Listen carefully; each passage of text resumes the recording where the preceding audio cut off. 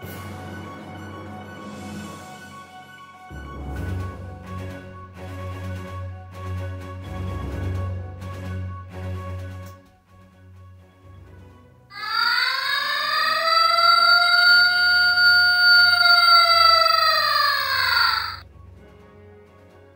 guys, what's going on?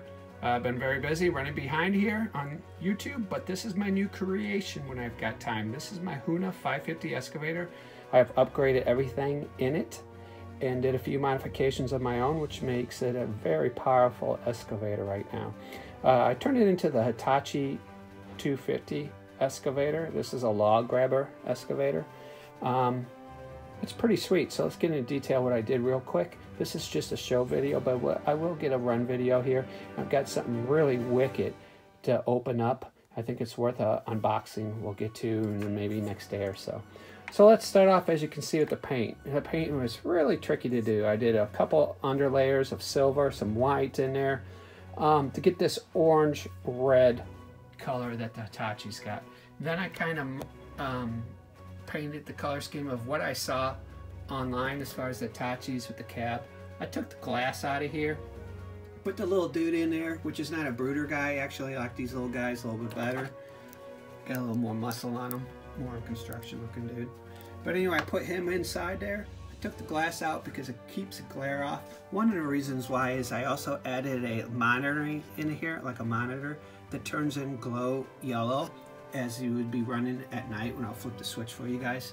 I also designed a roll cage system that goes up and over, and then it also goes to back, and it goes to the inner window there. That it protects debris, as you say, as safety visual looks. The tracks. I sprayed the tracks with a brown.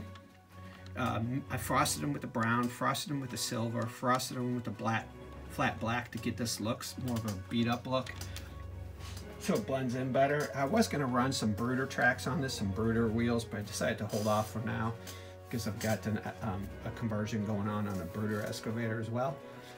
Did a lot of modifications up here to get these servo drives. Did a lot of reversing of some wiring inside there. On the back here, on the inside, I just did regular paint. You know, I added some detail, of course, but that's my RC way. A little extra bling in there. My pipe, I think, is kind of cool. If I could get in there in my pipe, I kind of frosted it the same colors to make it look like an old rusty up pipe.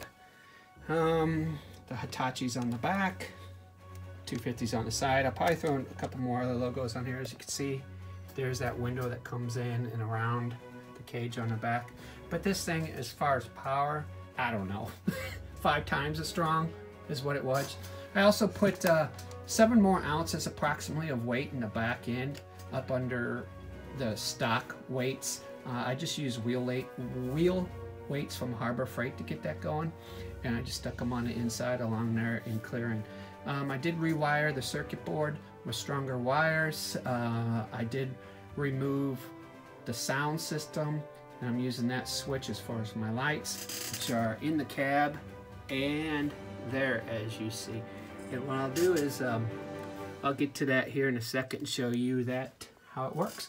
But stay tuned, guys. I got this one I'll fire up, but there's something super cool I'm pumped about. I won't open yet, but I will probably this evening. And I still have yet to do my grand hauler.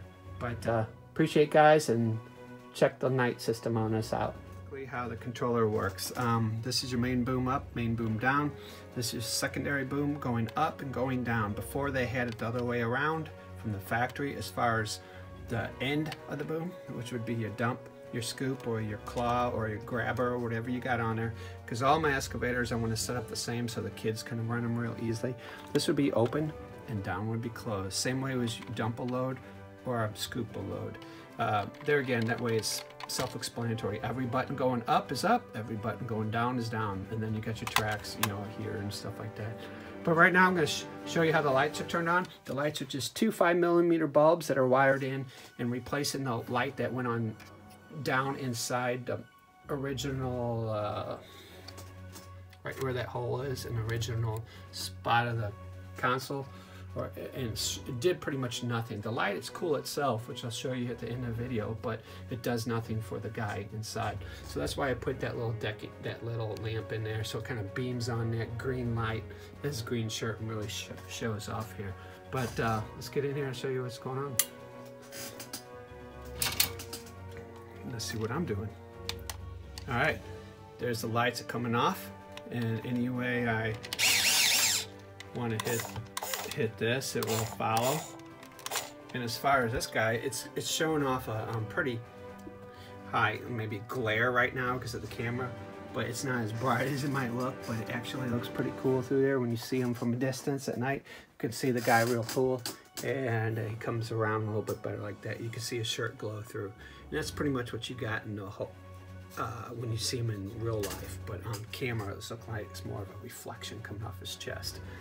But you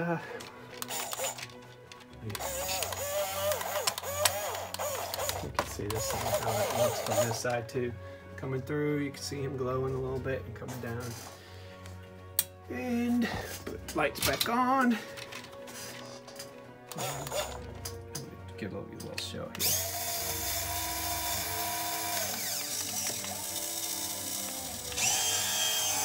Alright guys, thanks for watching. That's Rc, and stay tuned for the next video, which will probably be aired tomorrow. It's a quick shot at my cab cage. These are some rivets I had made up along with some servo armor that kind of went over and around that servo, and same way on the bottom. And this is that cool little light. Let's see if we get this thing going here in the dark.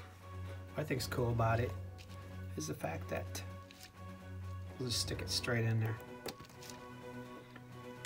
Turn the light off. It's one light, but it shines two colors. As you can see, the glare on the camera, just like you would a cab of the truck right now. But thanks a lot for watching. That's Rc.